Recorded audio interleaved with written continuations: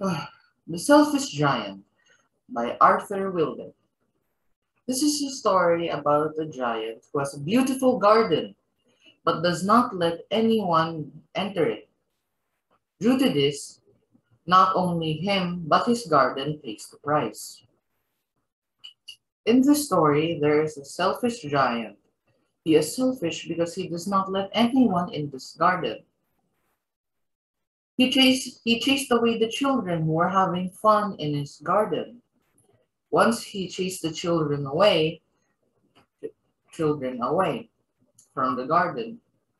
When it was winter, the children came back to the garden asking the giant if they could play and use their mahoganies. The giant simply ignored their knocks on his door. When winter ended for the villagers, the trees blossomed, flowers bloomed, and the hard snow melted away.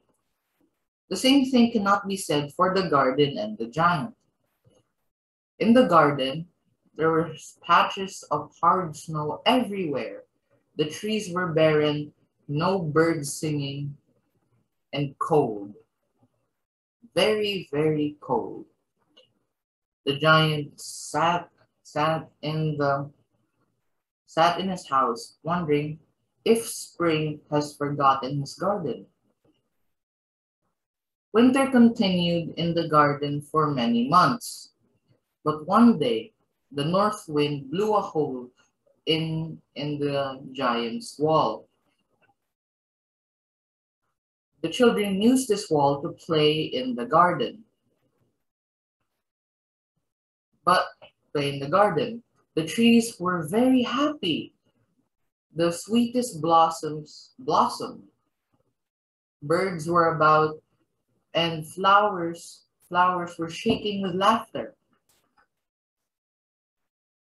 But there was still a patch of snow in the corner of the garden where a boy was struggling to get on a tree. The tree said, "Calm down, boy, I will help you get on me."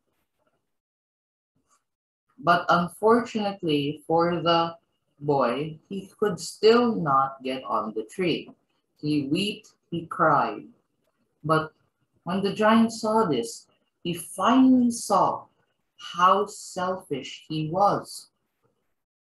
So he went outside, frightening the other children, but he still continued on to the boy, helping him get on the tree.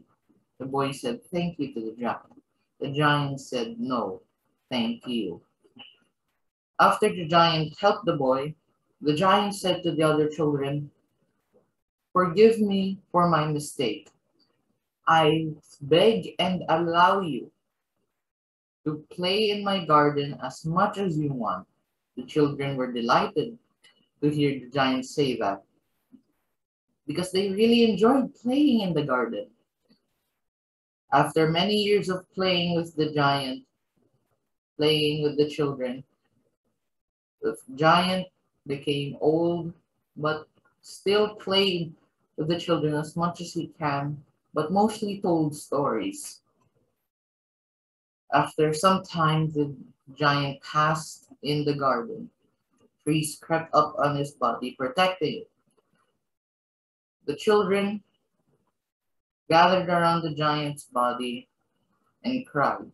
But the children continued on playing in the giant's garden, telling stories about a giant who was selfish at first, but after a while changed and let them play in this garden.